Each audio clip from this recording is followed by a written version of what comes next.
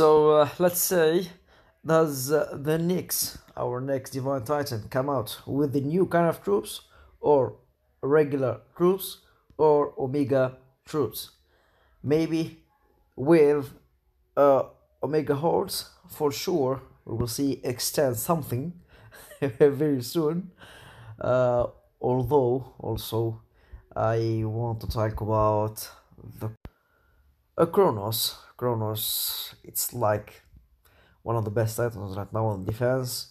If you have the opportunity to get it, go get the Titan. The numbers are very great, very unique Titan in his appearance and his skills. We'll see about it. And thank you. My video is on my YouTube. You can check it every time you want.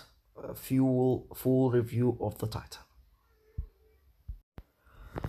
Hello everyone. So the Reeks is here. So our Entheogen, our famous leaker, gave us this video. Also thanks Gason86 for those leaks.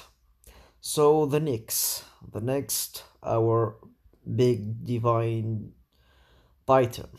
It's for sure it's a divine titan. He's a sorcerer. She is a sorcerer, and I think she is very unique. And why? Because this.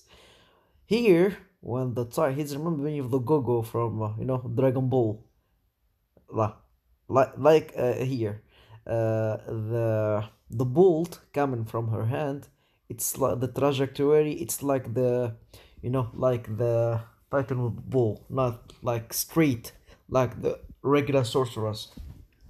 So does this Titan gonna be great?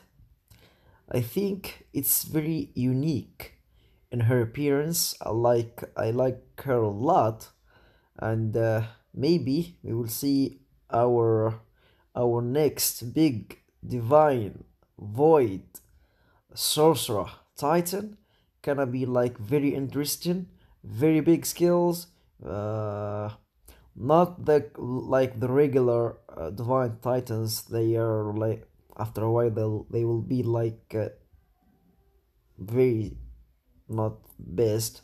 For example, Necroza, and Gruthorn. It's like they, after a while, and when new era comes, they will be like not the best Titan to get, or so maybe this Titan can be the beast. For sure, I think it could be an attacker here, maybe a defender. We will see about it. Thank you everyone for watching. Please leave a like, a subscribe, and share, and subscribe it. And